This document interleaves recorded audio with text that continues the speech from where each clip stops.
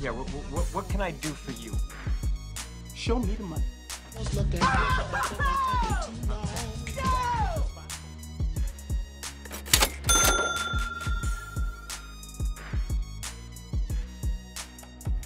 Stephen Curry is the NBA's latest revolutionary. Team shooting record amount of threes, positionless ISO-oriented basketball, it is all a merit of the Golden State Warriors superstar.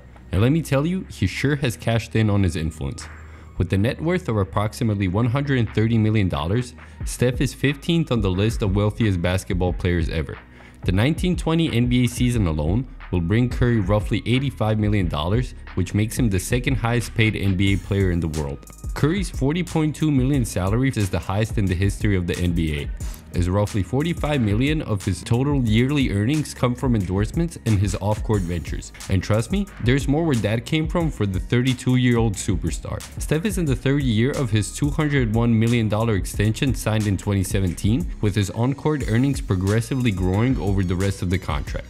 Add to it the money he's set to make from his off-court investments, and it won't take long before Curry climbs the ladder of the NBA's biggest moneymakers. But first, let's see how Stephen got into such a position in the first place. Buckle up, we're about to embark on an adventure that is Steph Curry's bank account. So without any further ado, here comes the third installment of Show Me the Money.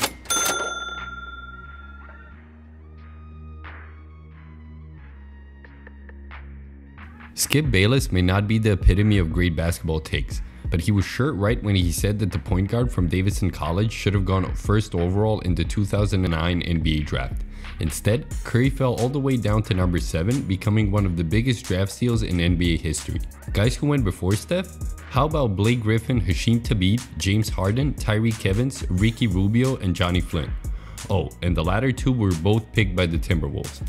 Looking at the aftermath of the draft, I bet it sucks to be a T-Wolves fan. The scouting report on Curry was clear. Lacks explosiveness and athleticism, not a natural point guard, but lacks the size to play a 2-guard, and not a great finisher around the rim, also a poor defender. Well, all of that was deducted after Steph's rookie season in the NBA, except for his defensive weaknesses of course, although he did become a passable NBA defender. Curry finished second in the Rookie of the Year voting behind Sacramento's Tyreek Evans. He put up 17.5 points per game along with 4.5 rebounds and 5.9 assists while immediately becoming one of the best sharpshooters in the association. Rookie Steph Curry announced himself to the NBA world as the next exciting point guard, making it obvious the teams that passed up on him on the draft night made a mistake, the Thunder taking Harden excluded. What came after was a gradual development of a young guard, slowed down by an ankle injury in his third year in the league. But then came the 12-13 NBA season, or the Stephen Curry breakout year. Steph bumped his scoring average to 22.9 a game and established himself as one of the best young point guards in the league. The story behind it? The financial stability Curry secured after signing his $44 million extension, the night before their season opener against the Suns. Up until that point, Steph was on his rookie deal that brought him approximately $12.09 million over 4 years. Him inking a $44 million extension was a bargain. The Warriors took a risk on Curry's ankles as he was just coming off a second consecutive arthroscopic surgery. Golden State bet on their guy and it paid dividends over the long run. They signed a franchise cornerstone to a friendly deal while gaining the flexibility to build around him. And as you know, they did an incredible job doing so. Curry responded the best way possible, winning the regular season MVP award and leading the Dubs to an NBA championship the second year into his extension. He became NBA's first unanimous MVP the very next year as he led the Warriors to a record-breaking 73-9 regular season record. But their efforts were in vain as the Cleveland Cavaliers edged Golden State in Game 7 of the finals, becoming the first team in NBA history to overcome a 3-1 deficit in the cross-conference matchup. Remember the Dubs signing Curry to a bargain deal? Well, that turned out to be one of the key factors to Golden State acquiring the biggest of the free agents in the summer of 2016, none other than Kevin Durant. As if having Steph Curry, Klay Thompson, and Draymond Green wasn't enough. No, the Warriors had to add one of the best players in the world to arguably already the best team in the world. It meant only one thing: the basketball juggernaut was formed. You all know the story. The Warriors went to the finals for 3 straight years and won back-to-back NBA championships before having their run ended by the Raptors in 2019. Kevin Durant signed with the Brooklyn Nets as the Warriors dynasty officially came to an end. And Steph Curry? he maintained his superstar level of play, as he became the ultimate teammate who took a back seat to KD. But make no mistakes, Durant might have been their best player, but their most important one has always been Steph Curry, and Golden State rewarded him for it. I mean, really rewarded him. In 2017, Curry became Golden State's highest paid player for the first time of him being in the Bay Area. Steph agreed to a 5-year Supermax deal worth around $201 million, at the time the biggest contract in NBA history. Steph is still playing through his Supermax deal as the highest paid NBA player for the 1920 season with $40.2 million. It's worth noting that the contract includes no player options, meaning that Curry is locked for 2 more years after this season wraps up. Up until this point, Steph has made roughly $168 million from his on-court deals. When his deal expires, Curry will have a total of $250 million earned solely from his NBA salaries. Now, he will be 35 and another huge cash out seems unlikely at that point, but you never know with Stephen. I mean, no one even expected him to become the player he is today, so nothing is off the table with Curry. What we do know is that this isn't his last contract in the NBA. Babyfaced Assassin will have a lot more money to show. By looking at the following table, we can see Steph's approximated career on-court earnings. As he's been a Warrior ever since draft day, his first contract playing from 2009 until 2013 earned Steph $12 million. Playing from 2014 until 2017 earned Steph $44 million. Playing from 2017 until 2020 earned Steph $112 million.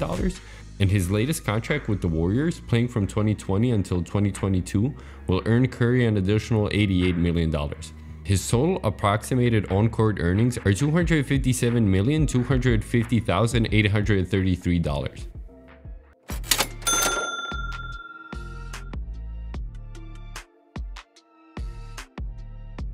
NBA arenas aren't the only place where Steph Curry is cooking up his magic, as if becoming an NBA icon wasn't enough. No, Curry also had to embark on a business route, and to no one's surprise, it's another landscape Steph thrives on. Living in the Bay Area, Curry has been sucked in the world of high-tech innovation and venture capital. Curry's company, SC30, is responsible for Steph's complete off-court business portfolio. The company is run by Curry and Brian Barr, his former teammate at Davidson College. While Stephen was winning MVPs and rings, Brian's path led him to the Stanford Graduate School of Business, where he earned his MBA. In 2015, the two founded Slice, and together secured investors and built a top-tier tech team and created products for some of the top brands in the world. After experiencing the ups and downs of the startup world, Stephen and Brian have switched gears to help other entrepreneurs become game changers in their respective fields. They've made a career of shooting their shot. The company's portfolio includes a wide range of businesses. Thus, SC30 invested in the esports organization called TSM as a part of a $37 million Series A funding. Curry is also an investor and advisor for Palm, where he is actively involved, from helping to name and create the product to designing and testing accessories. He can talk about Palm like their software developer. After all, Curry has been with Palm basically from the beginning, an experience most athlete endorsers don't get to have, seeing an idea develop into a product. SC30 has also invested in Canadian travel startup Snap Travel, which utilizes artificial technology algorithms to assist the technology-savvy consumer to find and secure hotel deals. The company was founded in 2016 and already operates in 150 countries and has converted $50 million in sales in 2018. The first time guys from Snap Travel discussed the project with Steph was during the 2016 NBA playoffs. Fast forward 2 years later, a 2-time MVP has become their strategic investor. Another one of Curry's investments was Guild Education. Guild is at the forefront of future work, partnering with Fortune 1000 companies and nonprofit universities to offer education benefits to their employees with a focus on frontline workers. They partner with America's largest companies including Walmart, Disney, Discover, Taco Bell, and Chipotle, to name a few. And in 2019, Curry became the company's investor with a mission to emphasize the importance of college education and college completion. His latest business outing is Curry becoming an equity partner with Oxygen, a beverage company that makes premium water that's supposed to assist in muscle recovery. He said he wants to make sure that people understand the benefits that the product brings to you just beyond the taste, all with an end goal of shifting the mentality to being health conscious and making your well-being a priority. In terms of endorsements, JP Morgan Chase unveiled their partnership with Stephen Curry right after announcing a naming rights deal for the Golden State Warriors' new arena. Curry signed a multi-year deal with its exact worth being unknown. Moreover, Japanese electronic commerce and online retailing company Rakuten has also announced their partnership with the three-time NBA champion back in 2019. The partnership includes a multi-year agreement with Curry that appoints him as a brand ambassador for Rakuten. Rakuten will also be named the title sponsor of Curry's first-of-its-kind basketball camp for overlooked prep athletes, Underrated Tour, powered by Rakuten. As a global brand ambassador, Curry plays a pivotal role in growing the brand through US appearances, brand marketing, and other promotions. It's no secret that Steph is a golf enthusiast. Well, in 2019, he entered into a unique partnership with the leading golf equipment manufacturer Callaway Golf Company after having an informal relationship with them for years. Together, they have committed to partnering on various initiatives Curry will undertake with a strong focus on expanding the game by making it more accessible to underserved and underrepresented youth. Steph is also following LeBron's and KD's footprints, as he's also co-founded a media company called Unanimous Media. Jerron Smith is the company's CEO and a man behind all projects, including dabbling in movies and TV shows and scouting locations overseas for Curry's underrated basketball camps through Rakuten. Nevertheless, the biggest source of Curry's off-court incomes remain his shoe deal with Under Armour. Half of his $45 million in yearly off-court earnings comes from his endorsement deal with UA, putting him fourth on the NBA's richest shoe deal list. Curry is still on the deal he signed in 2015, reportedly around $20 million annually up until 2024. When he first got into the league, Steph went with Nike, but when it was time to re-sign the young star, a shoe giant made a horrible pitching mistake. First, they addressed Stephen as Stephon. Then a PowerPoint slide featured KD's name instead of Curry's. They also didn't mention making Curry a signature athlete and also declined to give him his own camp. Those went to Kyrie Irving and Anthony Davis instead. It all resulted in Nike losing Steph in an embarrassing fashion, which cost the company billions in potential revenue and altered the landscape of the basketball merchandise market. But in the end, it all turned out great for Steph. He's sitting on a huge deal with Under Armour, has his signature shoes, and is the face of the company.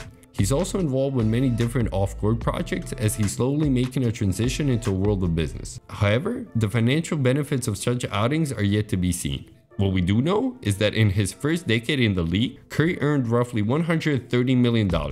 His shoe deal will bring him approximately $90 million more, with his off-court earnings going north of $250 million by 2024. And that being the most pessimistic prediction. Whatever the case may be, one thing's for sure. Steph is utilizing his basketball greatness the best way possible, both on and off the court.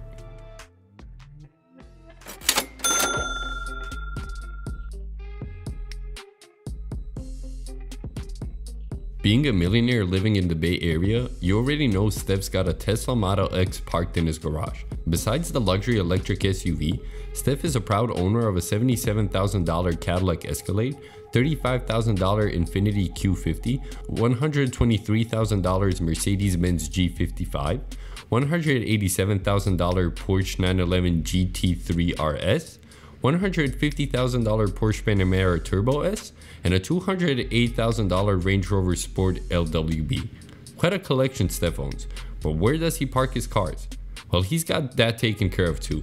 After selling his Alamo mansion for $6.3 million, Steph has quietly bought a $31 million Atherton mansion, a 3-story property with a guest house and detached garage sitting on a 1.2-acre lot. It sounds like plenty of space to park his vehicles. The mansion features a combination of contemporary and traditional architectural styles, as well as numerous terraces, formal gardens, and a guest house at the far back end of the lot. But it isn't the only piece of property Curry owns. Earlier this year, Steph and his wife Aisha added an $8 million condominium to their portfolio. They became property owners of a 2,800 square foot condo on the 30th floor of the Four Seasons private residences. The 45-story building has 146 units, a gym, a game room, a private dining room with bar service, a terrace with fire pits, and a library. This means that Curry spent $39 million on homes just minutes apart. But you've seen how much Steph makes. He sure can afford it. But Steph isn't solely focused on making the money. He also likes to give some of it back to his community.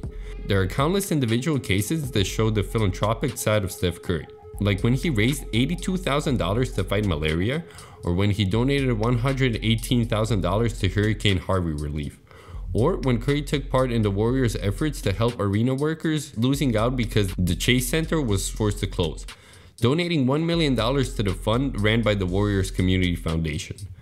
But Curry's biggest philanthropic project remains the Eat, Learn, Play Foundation he had established with his wife. The foundation is committed to unlocking the amazing potential of every child by fighting to end childhood hunger, ensuring students have access to quality education, and providing a safe place for all children to play and be active. Its supporting partners include the likes of Under Armour, Golden State Warriors, Google, Rakuten, Oxygen, Deloitte, and all other giants Steph the basketball player is involved with. He truly is using his network to help the less fortunate and is making sure to give back to the community with any chance he gets. One thing's for sure, Curry's net worth is only going north from here. The guy still has a lot of basketball left to play, and it isn't crazy to assume he will finish his career wearing the Warriors jersey.